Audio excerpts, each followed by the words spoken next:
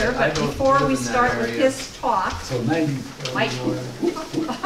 before we start with John's talk, I want to let you know that our next community conversations will be with Patty Schaffner, our new senator. And she's going to do a listening session for us, and that'll be on the 25th of April. It's a Wednesday. It's from 7 to 8:30, and it's going to be in the city council chambers right here in Menominee. So we hope you can be there for that. I'll send, most of you I have on my email list, so I can let you know, later on, give you a forewarning about this coming up. And I'm going to also send around a sign-up sheet, so if you're not on my email list, feel free to sign up, and we'll let you know what the meetings are going to be and what the topics are, and then afterwards we'll send you summaries. So we'll just start here in the front row. If we are on it, you don't want us to re-sign up? No, you don't have to re-sign up if you're already on it. So anyway, this is my friend John Calabrese, who I met 2 years ago through Community Conversations. John has been working with Wolfpack to try to bring democracy back to our state. He's been working with the legislators down in Madison, talking to them, trying to encourage them to change the Constitution so that we can get the money out of politics. And that is through saying that only people have the rights from the Constitution, not the corporations, not the unions, not the PACs, not the nonprofits, but that we have to respect that the Constitution was written for people. And the other thing is that money is not speech. So John's been working on that, trying to get a constitutional amendment for that, talking directly with our legislators. So, but tonight he's going to be talking about public campaign financing, which is a topic close to his heart. So John is a 42-year-old carpenter, and he's been living in this area for about 6 years, am I correct? Mm-hmm. And we're so glad to have him come join us now in Menominee. So, take it away, John. Thanks, everybody. Well, this is pretty fun for me, pretty interesting, and I've never done one of these before, so when I become a world-famous presenter of things, you can say you saw the first one. Also, you'll have to bear with me, and it'll hopefully be a little entertaining and fun. I found this cool PowerPoint app that has some interesting things on it, and so, Lorene offered this to me to make a presentation about public finance, and as I researched it a little bit more, I ended up learning more about corruption through the years, and so the majority of it is not specifically about public finance, but we get there, and so just enjoy, and afterwards, hopefully you'll find it informative and learn some things, and then afterwards, if you have some questions, we'll see if I can answer them. But hopefully you'll learn a few things, and let's just do it. So I'd like to thank the university and Lorene for bringing me here, and the community conversations are really important, and a lot of people rely on them to get information, and it's a nice way to bring the community together on various topics, so I appreciate that, and it's really cool that I get to be a part of it. So my name is John Calabrese, like Lorene said, and I live here in Menominee. Just moved here recently. I used to live over in the town of Tiffany in Dunn County for about 5 years, and when I started to become politically engaged and concerned about my country and about my planet and the world around me, I was drawn, as most good citizens are, to take a little bit of action. I was born in Western New York. Let's see if this picture works. Come on now. Maybe it won't. There it is. Oh, look at that. See? It might leave now since I just hit it twice, but we'll get this going. That's about 10 minutes from where I grew up, Letchford State Park. It's beautiful. They call it the Grand Canyon of the East. Anyway, I put that up there because it's lovely, and because my father worked for the DEC in New York, which is the equivalent of the DNR. He's a game warden. I walked across that bridge. Yeah, me too. That's way up. Yeah, it's beautiful. And so my parents were conservative, but they taught me to appreciate the land and the earth and the water, and so my first foray into any sort of activism, I became increasingly concerned about climate change. And then the more I learned, the more fearful I became about the future of our planet. And I added a couple kids to my heart and my home, and that added to my concern, and they're back there, they're the cutest ones. Oh, there's another one too. I didn't mean anything to the other. I just meant compared to all of you and me. But anyway, so my wife and I decided we should get involved in some way more than, you know, the general personal things you can do, like eating less meat and biking and plastic bags and recycling and stuff like that. And so we did some work with Bill McKibben's environmental group, 350.org, and we rode a train from Minneapolis down to DC to protest the Keystone XL pipeline in front of Obama's White House. But then as I paid more and more attention to the news, my focus began to shift. And I know you probably heard the term intersectionality recently in regards to all sorts of things, but I like that in a political sense. And it started to become clear to me that in American politics, the one thing that intersects everything, there's just one thing, there's just one issue that intersects all the others. And so you ask yourself why were significant changes and legal ramifications not handed down after the greed and malfeasance of huge banks led to the worldwide financial crash in 2008? And why do the defense budget and military excursions and weapons deals continually grow no matter which political party is in control? And why are we the wealthiest nation the face of the earth has ever seen, still the only industrialized nation that doesn't guarantee health care to its people? And why do we continue to embrace oil and gas exploration and industrial food and animal agriculture that are pushing our ecosystem to the brink instead of dramatically and rapidly shifting to sustainable and renewable forms of energy and agriculture? Why?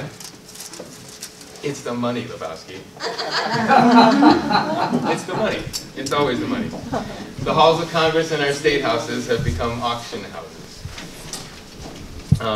Harvard professor Larry Lessig, who many see as the godfather of the campaign finance movement, he says, in a time of polarized politics, there's one thing that more than 90% of Americans agree on, that our government is broken, and broken because of the money in politics.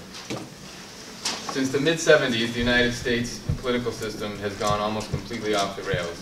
It's a system of legalized corruption, plain and simple. And so corruption, it's a part of our human existence. It's just a thing that humans end up doing. You can't win a war against corruption. It's kind of like trying to win a war on terror. You can fight terrorism, you can fight terrorists, but you're never going to defeat terrorism. And you're never going to defeat corruption. It's just a thing that you have to keep trying to beat back. And so corruption existed in the earliest governments.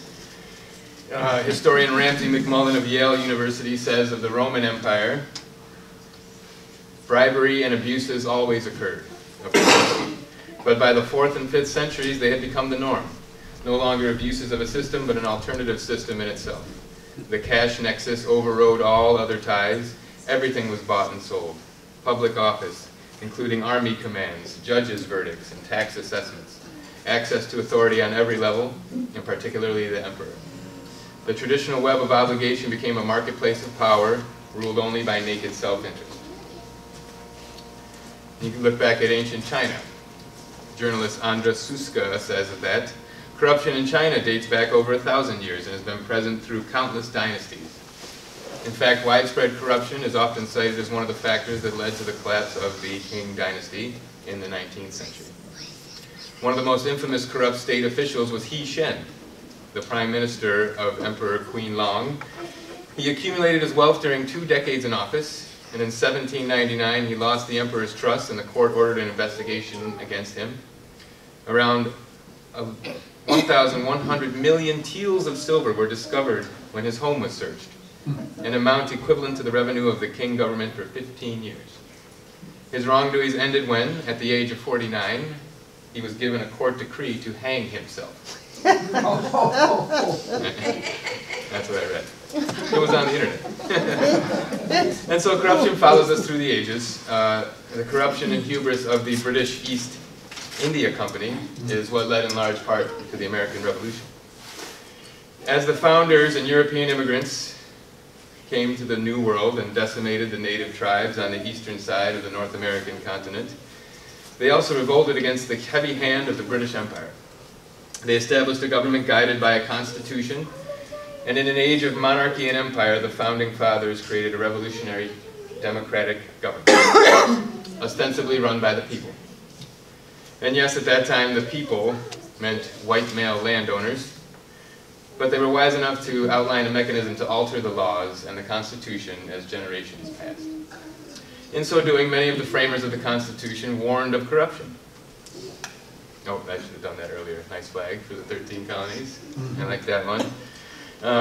Thomas Jefferson, in his commonplace book, written soon after the Declaration of Independence, quoted the 17th century French lawyer Montesquieu, and he said, "When once a republic is corrupted, there is no possibility of remedying any of the growing evils but by removing the corruption and restoring its lost principles. Every other correction is either useless or a new evil." And so despite the warnings and concern, corruption, of course, continued to find its way into American government. Starting in the early 1800s, and for 100 years thereafter, Tammany Hall, the New York political machine that played a huge role in shaping New York and national politics, dealt in substantial graft and corruption. Boss Tweed, that fella, a legendary Tammany figure, pushed the corruption to new levels after he won a seat in the New York State Senate. In 1873, Tweed was convicted and sentenced to 12 years in prison for his role in a corruption ring that cost New York City the equivalent of $1 billion today. Political corruption became more of a concern for citizens. And in 1867, the first ever federal campaign finance law was passed.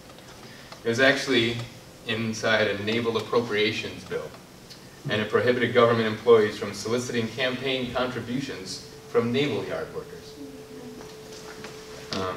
However, it backfired on the majority party who worked to pass it.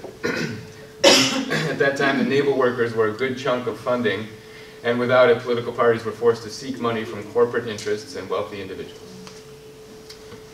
In 1907, the Tillman Act, named for South Carolina Senator, prohibited corporations from donating directly to campaigns. And although it didn't pertain to owners of the corporations, so many at the time saw it as ineffective.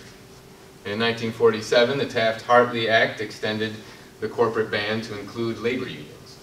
And these laws were very ineffective, rarely followed, and hardly ever enforced. And in 1972, this fella here, his name is W. Clement Stone, an insurance magnate. He gave $2 million directly to Richard Nixon's campaign. And that was big money back then.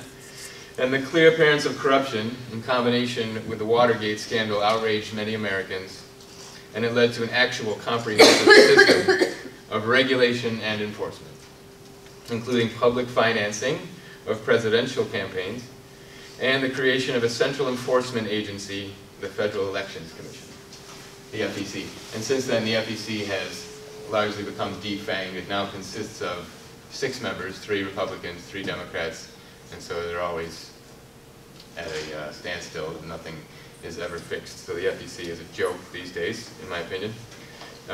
There were also provisions that included limits on contributions to campaigns and expenditures by campaigns, individuals, corporations, and other political groups. And a mere 2 years later, let's see, 1972, no, 4 years later, everything changed. So what happened in 1976 hovers over our politics to this very day and has led to the corruption that we've outlined here basically being codified into law. And so first, you ready for this, everybody? Watch this. There he is. There he is. So who is that guy? I'll tell you in a minute. Maybe you know. That's right. So let's backtrack a little bit. when FDR initiated the New Deal, he told his rich friends, he said, there's going to be people at the gate, and they're already there, and if you don't give up some of your money, this whole country is going to collapse. So you can either work with me so that we can have a country and you can make some money, or you can not work with me and you'll be taken out into the streets with those people.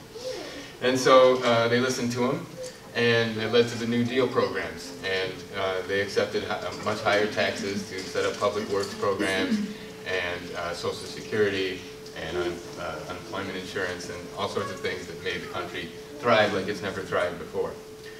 But eventually, the rich got sick of paying.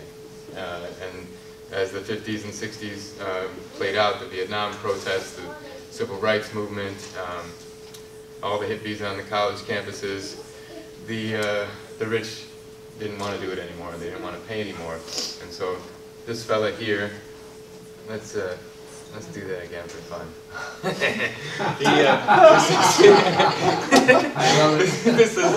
This is Lewis Powell. And he was a corporate lawyer who worked for the tobacco industry in the 60s and 70s. And he wrote a now very infamous memorandum to the American Chamber of Commerce in 1971. And the memo was supposed to be confidential, but it quickly leaked out. And here's an excerpt from that memo.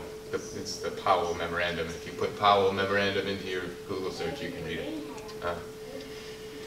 it. Quote, "No thoughtful person can question that the American economic system is under broad attack.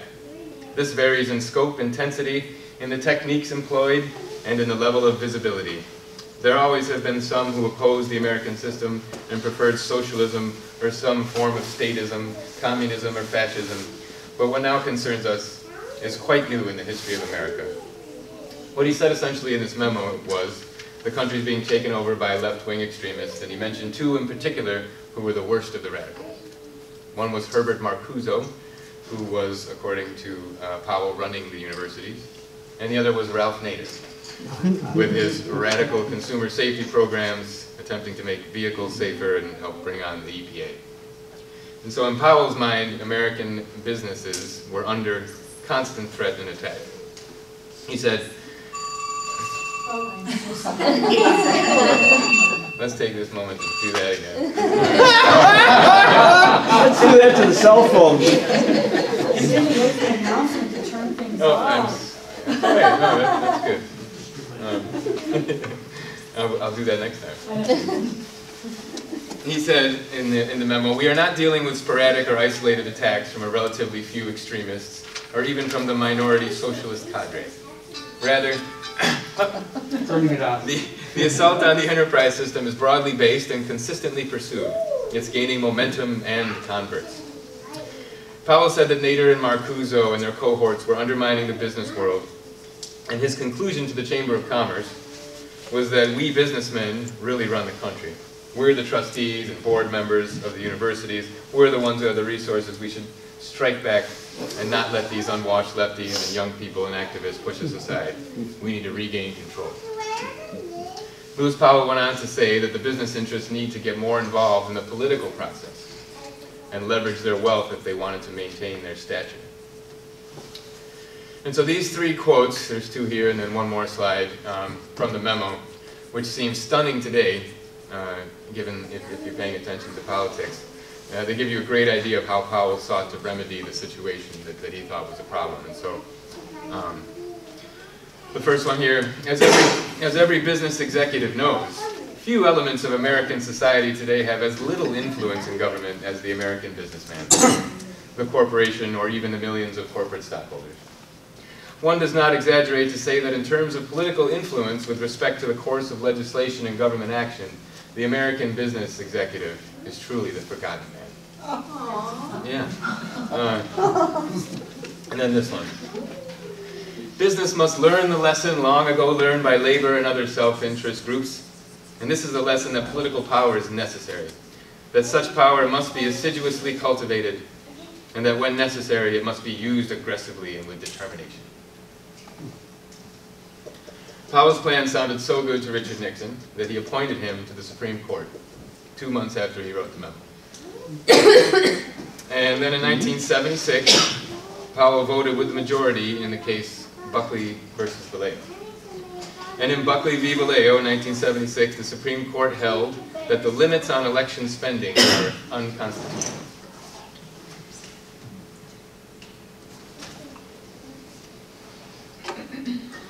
Two years later, in 1978, the Supreme Court case Bellotti versus the First National Bank of Boston, the court held that corporations have a First Amendment right to make political contributions, and the floodgates were opened. Between 1978 and 2010, the year the infamous Citizens United decision came down, money had already become the most important metric in how U.S. elections were decided. Citizens United is widely seen as the main problem, but in actuality what it did was put an already corrupt system on steroids. Buckley v. Vallejo and Bellotti versus Boston still allowed for a bit of curtailment in campaign spending. Citizens United allowed for independent expenditures and unlimited spending by nonprofits, unions, and corporations. The impact of these three decisions is borne out in a study of economic trends. Shortly after Buckley and Bellotti, the 1980 elections were held and the era of Ronald Reagan was upon us. The money began to flow freely into elections, and the results have been stark and obvious. And so in this quick video here, I think it's 5 minutes, and it'll give you a summary, and what what's based on. It'll tell you it was done by the group Represent Us, which is a group trying to get money out of politics, and the way they do it is they introduce legislation in municipalities and states, so one city at a time, one state at a time. And what they're talking about here is a study by Princeton and Northwestern that studied all sorts of, all the legislation that came out of DC over I think a 30-year period, and here's what they found. For the last few years, I've had this sense that everything I learned as a kid about how America's government works is completely wrong. But I had no idea how bad things actually were until I saw this one graph. Researchers at Princeton University looked at more than 20 years worth of data to answer a pretty simple question. Does the government represent the people? Now, this is what they found. This axis here represents public support for any given idea. On the left, at 0%, are ideas that not a single American wants. On the right, at 100%, are ideas that everyone supports. This axis represents the likelihood of Congress passing a law that reflects any of these ideas, from a 0 to a 100% chance. On this graph, an ideal republic would look like this. If 50% of the public supports an idea, there's a 50% chance of it becoming law. If 80% of us support something, there's an 80% chance. You get the idea. Now, most Americans would probably agree that, with a few exceptions, we should be as close to this ideal as possible. Unfortunately, the way America actually works doesn't even come close. Take an idea that nobody supports, literally nobody, and it has about a 30% chance of becoming federal law. Now, take an incredibly popular idea, the most popular idea this country has ever seen, and there's also about a 30% chance of it becoming law.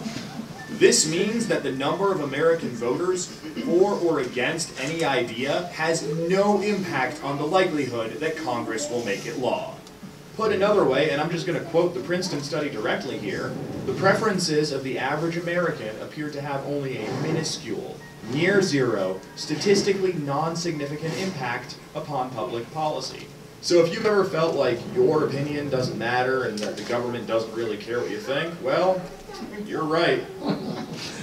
But there's a catch. This flat line only accounts for the bottom 90% of income earners in America. Economic elites, business interests, people who can afford lobbyists, they get their own line. Look at how much closer their line is to the ideal.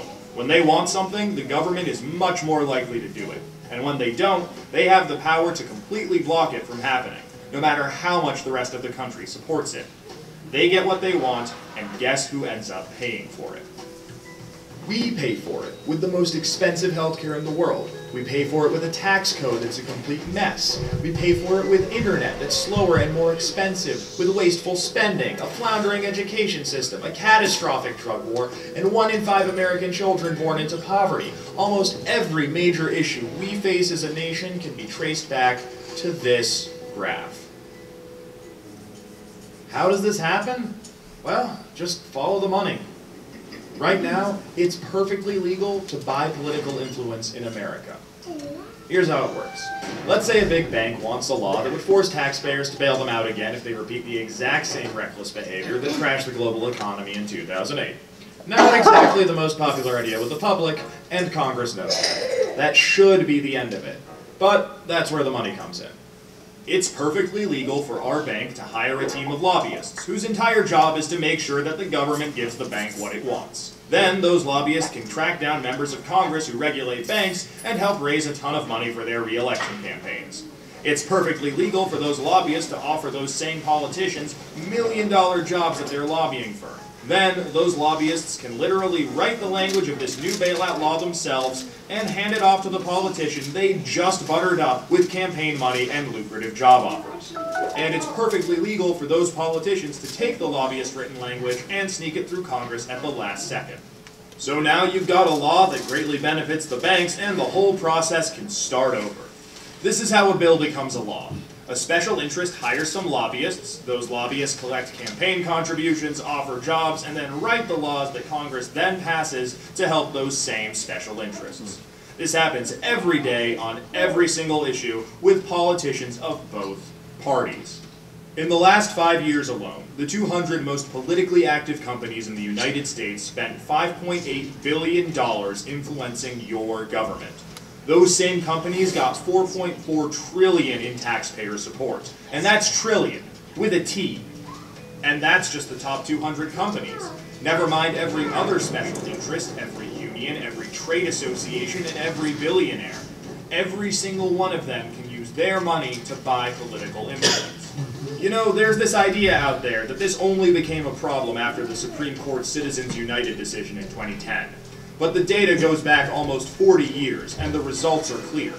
Corruption is legal in America. And as long as it is, anyone who can spend money to buy political influence will. The solution here isn't rocket science. Make corruption illegal. We already know Congress won't do it. I mean, one look at this chart will tell you that. What we need is a plan that lets us go around Congress and do what the American people do best. Fix this mess ourselves. Well, good news. We have that plan and it's already working. Now that we've got the problem covered, let us show you how to be part of the solution.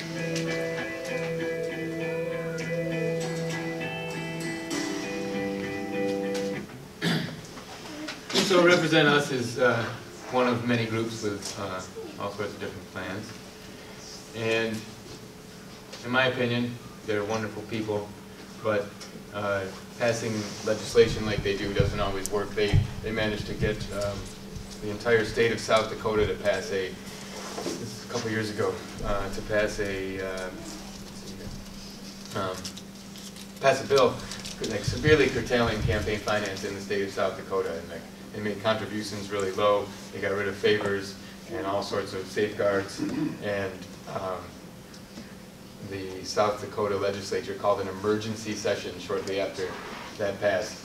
Emergency session, that's usually for a catastrophe of weather related.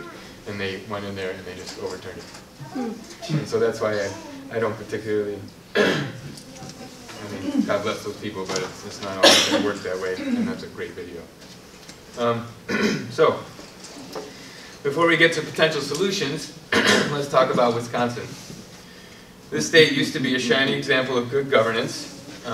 Fighting Bob LaFollette was a Midwest anti-corruption champion, and as governor and U.S. senator and presidential candidate, he spoke with fierce strength against corporate control and financial elite corruption. That bus still stands right outside of the governor's office in Madison, but the governor comes in a different door, so he doesn't have to walk by it. That's true. Otherwise, he probably would have had it removed. So by the time 2010 rolled around, Wisconsin was ripe for a takeover. Citizens United had just passed, right-wing anti-Obama sentiment was in full swing, and a fellow named Scott Walker moved into the governor's mansion. The Republican takeover of the Wisconsin legislature was massive and complete. The control of both chambers in the State House and the governorship signaled to interests across the country that Wisconsin was ready to be a grand petri dish of just how far campaign spending could go. Excuse me. Not one single Wisconsin legislative candidate in the early 2000s ran for office on a platform of, I want to increase campaign contributions and make it harder for you to know where campaign spending is coming from. Nonetheless, in 2015, new laws were enacted in Madison that doubled contribution limits to candidates, and more importantly, allowed for unlimited spending by individuals to legislative campaign committees, and no limits on what those campaign committees can give to candidates, or spend on outside expenditures, electioneering activities. At the national level, both parties raised relatively similar amounts of political money. The big spending and lobbying interests in Washington are the pharmaceutical and health insurance companies, weapons manufacturers and other military companies, banking and financial interests, and fossil fuel companies. These interests give to both sides at the national level, and that has helped to maintain their prosperity across the partisan divide. At the state level, most of those interests don't hold as much control. And in Wisconsin, by far the biggest spending group is the Wisconsin Manufacturing and Commerce Group. They seem to have their tentacles in every piece of legislation that comes out of Madison. They spent $33 million on electioneering activities since 2006. That's independent expenditures, ads in favor or against candidates. $33 million. The Association of Realtors, the Dairy Business Association, the Tavern League, and many others spend big in Madison as well. Given the makeup of the state legislature over the past decade, the best investment for these groups is the Republican Party. Republican legislators had more than 3 times as much cash in their campaign accounts as the Democratic counterparts at the end of last year. 3 times as much. So the 4 legislative campaign committees, the Assembly Dems and Republicans and the Senate Dems and Republicans, had more than $5 million in their coffers at the end of last year. That's a 45% increase from the last report filed before the campaign finance changes in 2015. And this shows that the donors are getting their way and their investments are paying off in the form of tax breaks and credits, sweetheart deals, regulation rollbacks, and other changes in the law. So nationwide and statewide, our legislative houses have become auction houses. They're super wealthy, and the people who run huge corporations see our politics as part of their business infrastructure. Many big businesses give to both parties to be sure they hold influence no matter who's in office. My favorite example that proves the problem using hard numbers and facts is this. In the mid-50s, corporate taxes, that's all the taxes collected by corporations, made up 30% of all the tax revenue collected by the government. 30%. In 2016, before the latest tax overhaul, corporate taxes made up just 11% of all the taxes collected. And this didn't happen because the people wanted it. It happened because politicians from both parties worked for the big donors. So what do we do about it? In Wisconsin, several things can be done at the state level. We could return to the rules that were in place before 2015. We could limit or ban corporations from giving to campaign committees. We could change conflict of interest laws to prohibit state officials from enacting laws that favor their big donors. We could help combat gerrymandering, which leads to favorable districts for big donors, by implementing a nonpartisan scientific method of drawing district maps. We could implement full disclosure laws for donors and PACs and independent expenditures. And those are a few legislative fixes. But for many who study this issue and seek to find the most sensible way to keep corruption in the halls of power at bay, the solution is publicly financed elections. The thought is that if candidates have an equal amount of money allotted to them for their campaigns by the government, then the playing field will be leveled, and big donors would lose their leverage. Well, it turns out it's not that simple. So let's explore how public financing works and if it's feasible. Let's explore some water first. I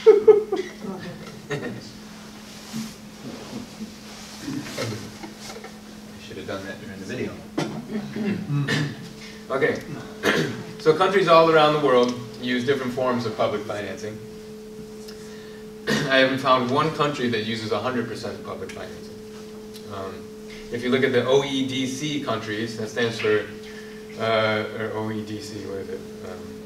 OEDC, Organization for Economic Development and Cooperation, and these countries are often cited as the 34 countries around the world that we can best compare the U.S. to economically and socially, etc.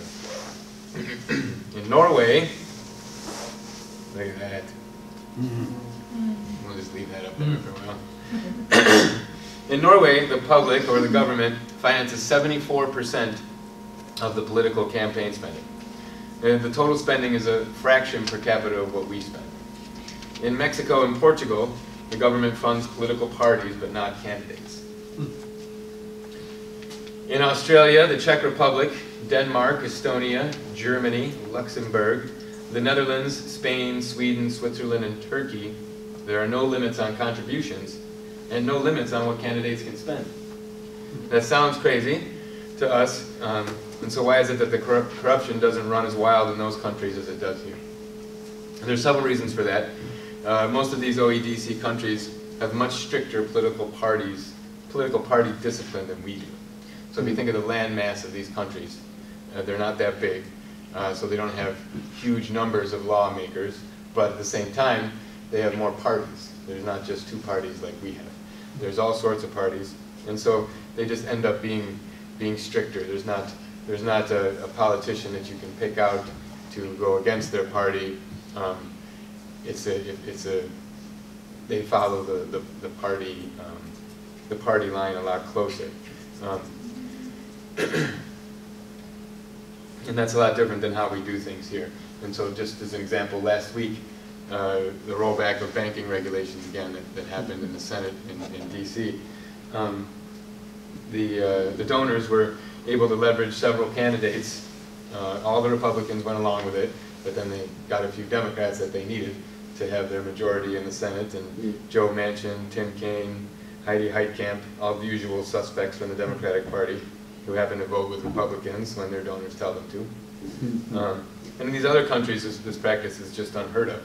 And so the wealthy don't waste their time trying to buy politicians. It's just not something that they do. And perhaps more importantly, in the vast majority of these countries, politicians are prohibited from advertising on TV or the internet or the radio. They just can't do it. I mean, look at them, they don't even watch TV.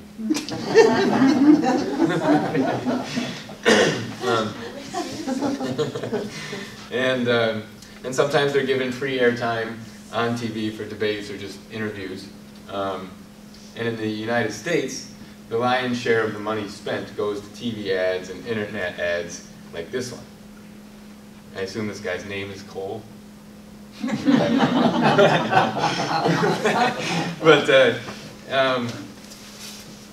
And the other thing is the length of the election cycle. In the US, it seems the election cycle goes on continuously. Yes. I mean, right after 2016, the next day, they're talking about who's running for 2020. And that makes sense because the TV stations get so much of that money, and so they like to promote it, and the primaries and the midterms, and it just goes on forever. But in these other countries, there's strict rules. And they differ from country to country, but sometimes it's just 2 months, sometimes it's 6 weeks that you have, and you can't advertise. You can knock on doors in a lot of places, but it's just not what it is here. It's seen as a function of the government. You need or a function of the country. You need a government to run it, and you select people who are willing to do it, who are honest, and then you do it. And they have their own beliefs, and you pick who you want, and it's just not like it is here. In the US, it's become a lucrative business. Consultants and bundlers and organizers get paid handsomely. They raise money, they spend money. And when the system is awash with money, and those who benefit do so handsomely, there will not be a serious push to reform it. In other countries, elections are not a business. And it might surprise you to learn that here in the US, there we are, there are several states with some form of public financing. You can see the lobbyists are so powerful they've dragged Alaska down to the bottom of California so they can get the oil easier. But there are some states with public financing: Maine, Connecticut, Florida, Hawaii, Maryland, Michigan, Arizona, North Carolina, New Mexico, Minnesota, Rhode Island, Vermont, West Virginia, and Massachusetts have some form of somewhere of a little bit of public financing. And the two main types of programs that these states offer are called, usually fall into two categories, called either clean election programs or programs that have matching funds. The clean election programs are offered in Maine, Arizona, and Connecticut. Candidates are encouraged to collect small contributions, no more than $5, from a number of individuals, depending on the position that they're seeking, to demonstrate that he or she has enough public support to warrant public funding of his or her campaign. And in return, the commission established for the program gives the candidate a sum of money equal to the expenditure limit set for the election. So the state legislature sets the amount that they think makes sense for that state. I heard an interview with a congressional candidate from Maine the other day, and she is running against, she's a Democrat running against a Republican incumbent. She went out and got $5 donations from 500 people. 500 people gave her $5 each. And that money goes into the state pool, and then it fluctuates each year, and depending on what happens, they change the amount, but then she gets $500,000 for a congressional run. It's less for a state seat, it's less for a state judicial seat, and depending on what you're running for, more for a senator. And so that's how it works in the clean election programs. Wisconsin had a publicly financed system for state candidates, governors, and judicial nominees for 33 years. And then it was defunded in 2011 by Governor Walker and the Joint Finance Committee. And you know, it plays easy to people because, and I think I say something about that here, politics has become so much of that ad that you see all the time when you're scrolling on the internet and you see on TV, and you're just bombarded with it. And because of the control, a lot of people see politics through a national lens, and they see a pendulum swing from left to right, and not huge changes not happening in their lives, especially since 1976 when this happened. And so they're fed up with politics, fed up with politicians. You know, half the people don't vote. And so when you have a governor come out and say, did you know that some of your tax dollars are going to pay for political campaigns? I want to get rid of it. People are like, hell yes, let's get rid of it, because they don't trust politicians. So none of the U.S. public finance systems are mandatory. They're only optional. Even when state legislatures meticulously draw up a system that strives for clean elections, they can't make it mandatory. This is because of the precedent set by the Supreme Court decisions. So in order to get past that, I believe we need to constantly push for stark language and tangible examples of how our political system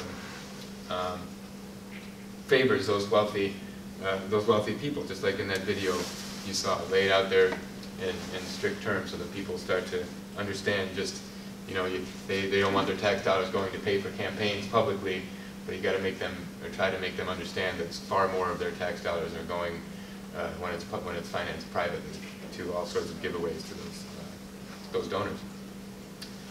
Let me see what I got next here. Oh, look at those guys. I believe the U.S. has gone so far in our legalized corruption that we need to become the first country to publicly fund elections 100%. We need a sea change. We've become the most powerful country in the world, and unfortunately that power is not being wielded by the people as it was intended. It's being wielded by the corporations and wealthy individuals who control our government through the politicians that they buy. We must remember that democracies are very fragile. They fall all the time, they come and go, and we're relatively young. We're in a constant battle to fight human greed, and we must fight it with sensibility and righteous anger and fierce compassion. We must completely end the legalized bribery. You know, they talk about how the Russians influenced the last election. They spent a couple $1 million on Facebook ads and Twitter trolls. Well, the Koch brothers have pledged to spend $800 million on the midterms alone, and that's just them. And we need to pound home the message that money will not save us. Not Sheldon Adelson on the right, not Tom Steyer on the left. It's just, you can't rely on billionaires, and the money's not going to save us. It's not a simple matter of unfairness or inequality. Those who have purchased our government deal in predatory finance. They deal in war. They deal in profiting off of human illness and suffering. And they curtail the move to save our planet from ecological catastrophe. Changing our campaign finance system is not a mere systemic political issue. It's a matter of life and death, not only for us, but for every other country we influence in the world. The main hurdle in getting to a publicly financed system is that any push for public financing will be slapped down by lawsuits citing precedent. The lawsuits will note that in Buckley v. Vallejo, the court said money is speech. And we need to start considering Buckley and Bellotti and Citizens United and McCutcheon in the same way we consider the Three-Fifths Compromise and the Dred Scott decision. It's stains on our democracy. Embarrassments that must be rectified before it's too late. We need to harness public outrage and demand of our friends and neighbors that we push our lawmakers to make the necessary changes to amend the Constitution. To say strongly and firmly that money is not speech, corporations are not people, and that if our country does not rapidly deal with this problem, this American experiment will soon come to an end. And Margaret Mead, the great anthropologist and thinker, said, "Never doubt that a small group of thoughtful, committed citizens can change the world. Indeed, it's the only thing that ever has." So we need to move forward together. We need to remove the greed. We need to remove the money. And if our politicians are funded by private interests, they're going to work for private interests. And if they are publicly funded, they work for the public. As simple as that. Thank you.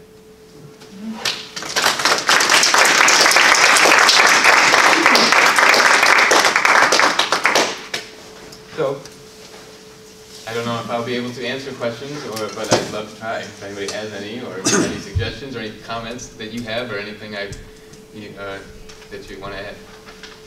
What do you think is an approach for the state of Wisconsin that is you know, to work toward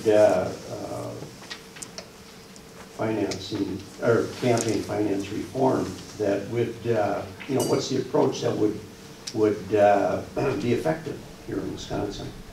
Well, I think, like I said, the rules that changed in 2015 were pretty drastic, and they can be changed back without a Supreme Court challenge. They doubled the contribution limits, which I don't even think was that big a deal. I think that, as you would if it was publicly financed, you'd have to raise that eventually because costs go up. And they only doubled, like right now an assembly person can raise a maximum of $1,000 from somebody, and before 2015 it was $500. Senate was $1,000, now it's $2,000. And that's pretty much small fries, but what really changed was letting, was what goes to campaign committees and what goes into independent expenditures. And so it's tripled the amount of money just since 2015 that goes into the campaign committees, and they are allowed to just divvy that out to candidates. So if you look at campaign finance filings, and the Republicans have 3 times as much money as the Democrats.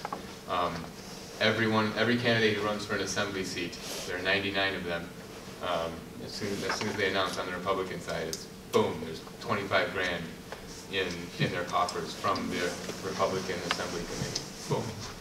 I know Charlie's running against Warren Petrick. He ran unopposed in 2016, and he got 16 grand. He has about 180,000, I think. Already. Right. But he got 16 grand from that committee running unopposed, and what that does is that tells him something that he's supposed to do. But to answer your question, for me, the first step is to educate people because they don't know. And when I talk to the legislators in my volunteer work, they love that those limits that are set, and they say, "What's the big deal? I can only take this much." But they never tell you about that other huge funds of money coming in. And even though there are these Supreme Court decisions, if you have a majority in the Assembly and the Senate, you can go back to those old rules. You can limit corporations and individuals from giving huge money to those campaign committees. And I mean, it's a long law bill that was written in 2015, and it has all these interesting ways that PACs can give to committees, committees can give to PACs, committees can give to candidates, and it's this big circle of make sure there's a ton of money coming in. That's how you get the Wisconsin Manufacturers and Commerce spending $33 million.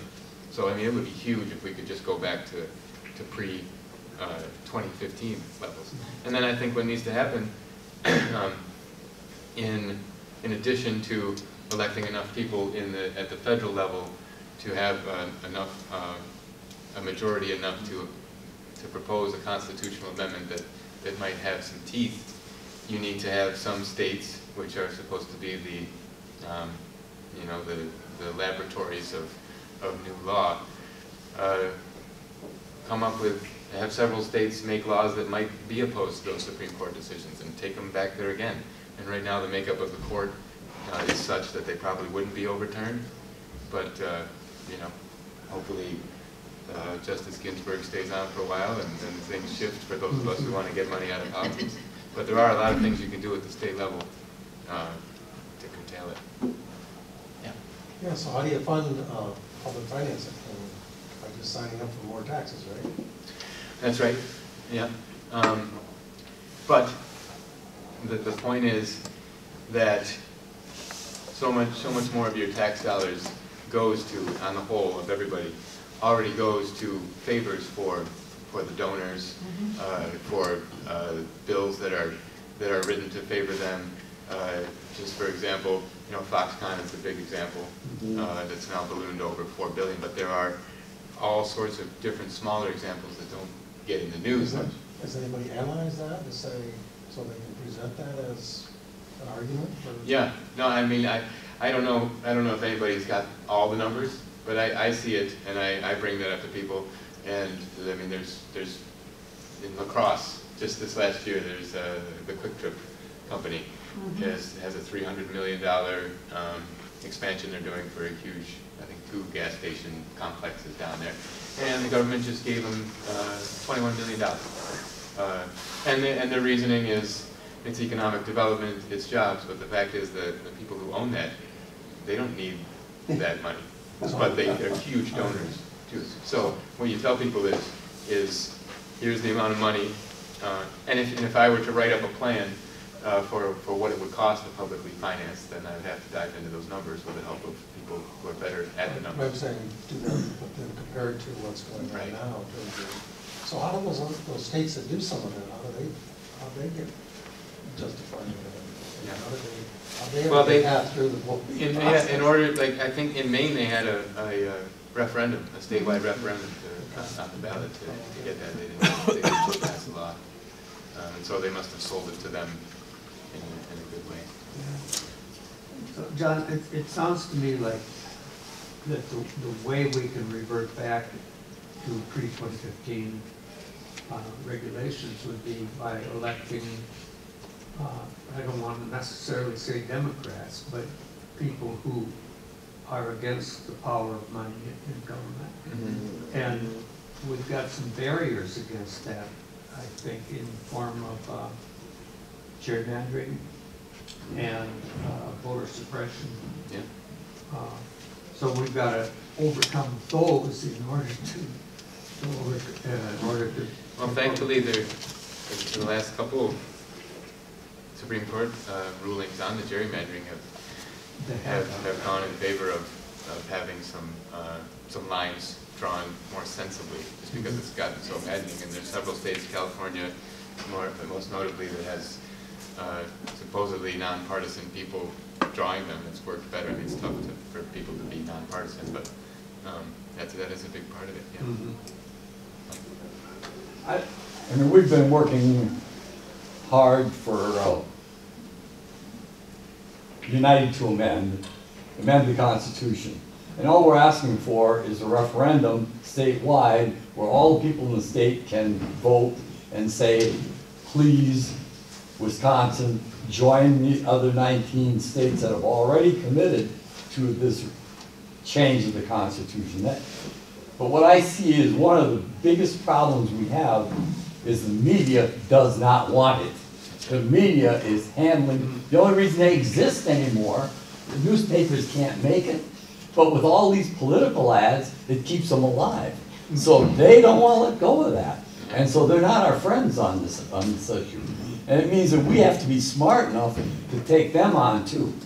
So not only are you taking on your opposition politically, you have to take on the media and of course the corporations.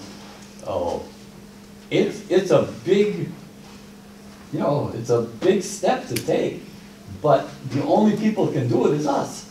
And we have to wake up and realize we are it. Yeah. Well, I think it's encouraging to see the younger generation coming up because they just don't watch as much cable TV, And what these high school kids are doing after the massacre in Florida. Yeah. I mean, well, okay, I'm a young guy in this room, but you know, the tie-dye generation and in the 70s, we kicked Nixon's butt, and now I was quite proud to see these high school kids gather together, and it shows how damn smart they are. And you know, and Lincoln was a Republican, so it's not a matter of party, and it's not a matter of money, because my spiritual teacher says it's just a form of God energy with money, so you can't say it's bad. But I'd just like to emphasize what these high school kids are doing, and it is really, it makes America look good, and then countries around the world see this. And I remember, my last thing I'll say is I remember that one guy standing in front of those tanks in Tiananmen Square. One damn person, Boston Tea Party. Yeah, no, that's right. And I think a byproduct of you know, people say that the kids need to turn off their computers and their phones, but a byproduct of being bombarded with so much information from everywhere, and they can choose from a million different things to watch, a million different videos. There's YouTube is overflowing with them, and your Twitter and Facebook feeds are just all over the place. But I think what that naturally develops, and I'm not a scientist, but is a really good BS detector, because if they see somebody on there who's not authentic, they're just like, eh, I'm not going to waste my time watching 4 seconds of that. So they don't watch Chuck Todd, you know, because it's regimented and fake, and they're news anchors on YouTube who say what they want to say, and they just say it authentically, and then there are news actors on the TV who just read from a script. And so the generation, even if they're not politically active, they necessarily can tell what's real and what's not, and it's sort of a race for them to get into the activist and voting age before everything collapses. And so, well, hopefully it will. That's right. Just a question or comment about like the Assembly District 29, as is true in the 10th Senate District, that there's not the ability to purchase mass media is kind of limited because it's so expensive. It's the Twin Cities. I don't know if there were any ads in the 10th Senate special election in that, but Eau Claire doesn't really cover the area very well, so there's not a lot of TV.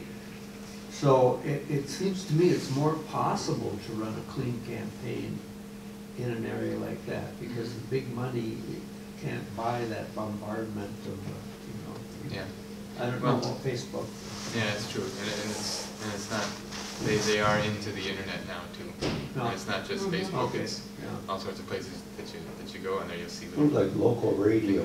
Local radio is pretty well bombarded by the big money. Yeah. Is it? Ads. They go everywhere. What I hear around here.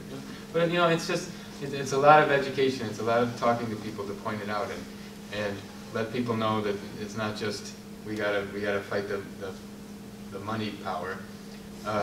I think a lot of people, I mean, you all came to this room, and I've seen a lot of you before, so you're concerned and you understand what happens, but so many people don't know how much of an effect that politics in general, money aside, has on their life. Even at the state level, I didn't know until 8 or 10 years ago how much state legislatures, how much power they have, and how many changes they can make in an instant that affect you and your family. And so, and for most people, it's not telling people that you see at work or friends to you know, get up and drop what they're doing and join some groups and fight and dedicate a ton of their time. It's just voting and spreading the word about telling people how much their lives are affected by decisions in Madison will help them get to the point of fighting the money with their votes. You know? So that's really important too. Yeah, hey. Looks like my kids are gone. I can take their place. The crayons back there look pretty good to me, actually. Who's the cutest in the room? Take your place. Were the students aware of this presentation? Do you know? Yeah, they're aware. Yeah. Yeah, I think that it's announced, you know, like a week before, and then probably today it was announced again. And I went out and tried to rally them to come in the room, but they're busy in Dungeons and Dragons and studying and study groups, and you know, they're very pleasant to talk to, but they don't respond. Yeah. I can just say the Student Association did put posters up about 2 weeks ago in all of our academic buildings and all the dorms and everything. Great. So we did have advertising, we did try and get people here. I'm kind of sorry that it didn't show up, but it was a great presentation. You tried. Thank you. Thank you. Yeah, thank you for having us. That's good stuff. Yeah. I'd also like to say that, you know, you can't blame politics because we elected Tricky Dick Nixon in. God didn't come down and put him in. We put him in there. We elected him in. And, you know, if there's one place to start, you've got your home and you got your neighbor to your right and your neighbor to your left. And then it goes to a block, and then it goes to a county, and then it goes to the Boston Tea Party, and, you know, thank God George Washington crossed the river and kicked the Hessians' asses. That's right. So just, you know your neighbor to your left and to your right, you get the block, and it just keeps building, because that's how this country was founded. Boston Tea Party, and, you know, I mean, the British outnumbered us, they outgunned us, they outhad everything. But we just got a stiff back and went for it. And it didn't matter if you were Republican or Democrat. You know, of course, they didn't exist back then, but that's that. I'd like to say I've been out on the campaign trail out in St. Croix County because we're trying to pass a referendum for WYUDA, which is Wisconsin United to Amend. And people are wonderful. I've been going door to door in Baldwin for 3 weekends. Yay! Wow, well, it's fun. And people are usually very pleasant. You know, if they answer the door, come to the door, they're very pleasant. It's wonderful to talk to the people. And whether they're, you know, being just nice to you, but I think they listen. I went to one man that I talked to on the street, and then I happened to end up at his door last Saturday, and he gave me word for word, you know, what this was about. Trying to get, you know, the money out of politics and, you know, get the government to the people. So, I mean, it is worthwhile, even though it seems to be a hard thing to do, is to get out, even if you don't know the people, get out and talk to the people. Now, we have a couple candidates, you know, in the room, and I'm sure they're much more effective than I am when I'm going door to door, but, you know, I still think it's a very rewarding thing to do, is to talk to people, you know. Most people are great. That's right. No, that's true, Ed. Question back. Yeah. I just wanted to say, I hope people know that we need to work to keep politics out of our money too, that there is a statewide referendum on April 3rd saying that we should, asking to do away with the state treasurer and instead have the lieutenant governor manage our money. Yeah. And that's a place where our lack of news media doesn't serve us, because a lot of people weren't knowing. It's going out on email lists and everything else for people to know. Yeah. Yeah, and that's and I know we're not supposed to be partisan, but that's something else that the money does. It peels away any watchdogs of where the taxpayer money goes, and the current administration has over the years made less and less what the duties of the treasurer are, little by little, piece by piece. And what treasurers are for, what they have been for historically, is to take care of the money and to make sure, because like I said at the beginning, corruption is just a normal human thing. If you have power, you end up, for the most part, trying to use it, and you have to keep people accountable, and that's what the treasurer does. And now they've whittled away at the duties so much that they're like, what do we need this for?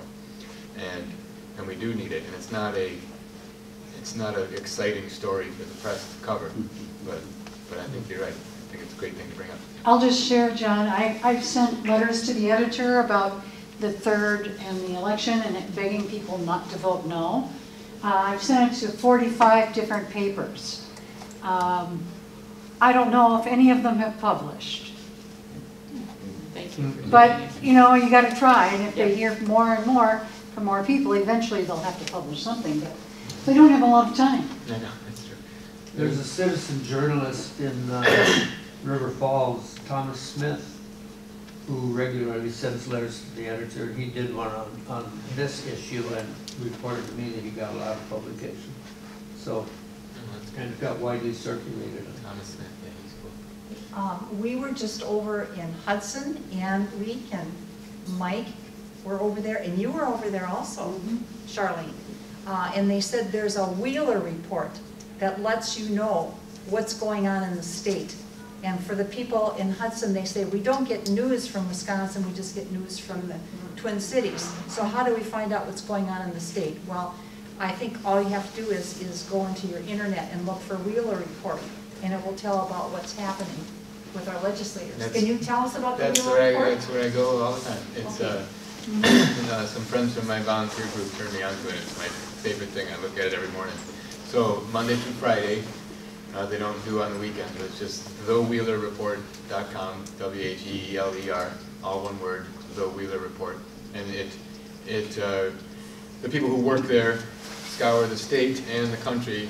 You know, on their internet searches, they just put in the word Wisconsin, and anything that comes up, they've got state and local things, and they are in cahoots with each legislative office in Madison. So when those offices put out a press release, it automatically goes to the Wheeler Report. And so when you look at the site, it's pretty bare bones and basic, and it's just a scroll down list with a time next to it for when it came out, and it's broken up into governor, legislative, statewide, and it's just a fantastic resource to, because I share it a lot because people say, how did you find the Wisconsin Law Review? And I'm like, I didn't search it, I found it on the Wheeler Report.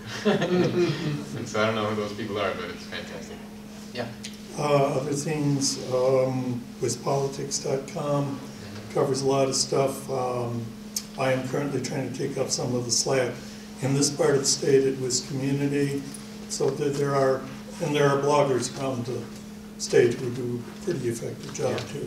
That's true. And because there's so much going on. I mean, just yesterday, the Senate voted on 100 different bills. 100 in one day. It's just maddening. And they're in session. I mean, the session is officially open from January. The election was 2016, so the inauguration is January 2017, and it's open until a few weeks from now. And that's not to say it's a floor session, but anything introduced right after inauguration is a live bill until a couple of weeks from now. So it's like a year and a half, and they cram everything into 2 days, and then it's just madness. And these people make decent money. It's a good job, and they could do more of that, and then what happens is in the last flurry of a couple days, they slip in amendments here and amendments there, and so much is happening. The press can't do it. Yeah, and then they don't have public comment on new amendments, which sometimes drastically change legislation. I don't know what the answer is to that, but it's crazy. And following those things, aside from money and politics, I mean, it's always all connected, it's always in there, but the taking away of the power of communities is just systemic. The Senate passed yesterday in one of their 100 bills, something that the Assembly passed a few weeks ago, that says if Menominee or Madison or Hudson or Appleton or anywhere wants to say, hey, let's get our city council together and let's make our minimum wage here in Menominee, I don't know, $8.50 instead of $7.50 or whatever it is. You can't do it. If Madison says, let's offer better benefits to our employees, let's raise our minimum wage because it's a higher cost of living to live here, and we want people to come and live here, now you can't do it. And the governor's going to sign it. It passed the Assembly and the Senate. It's happening in other states, and it's model legislation handed to them. And what they tell the press is, these businesses are just so confused, and it's a patchwork of laws, and how can these poor people understand that you have to pay more money when you do jobs in Milwaukee? Like they're some idiots walking into the wall, like, I'm so confused. Like, but the reason they do it is because they want the companies who pay for the politicians don't want to have to pay higher minimum wages, and on top of that, they know that in the vast majority of studies, if you raise the minimum wage, if you have better benefits for people, they will spend that money in the community. It helps the economy thrive, and so if it works in one area, then it starts to catch on. And people are saying, hey, it worked in Oshkosh, maybe we should do it in Racine. And they don't want it to catch on because they'll have to pay a little more money. And it's gross. And so there's so much, and that just happened yesterday as one of the 100 bills. And it's tough to keep track of it all, but you gotta stay vigilant. All right. Well, thanks everybody for coming. Thank you. On a Tuesday, Wednesday.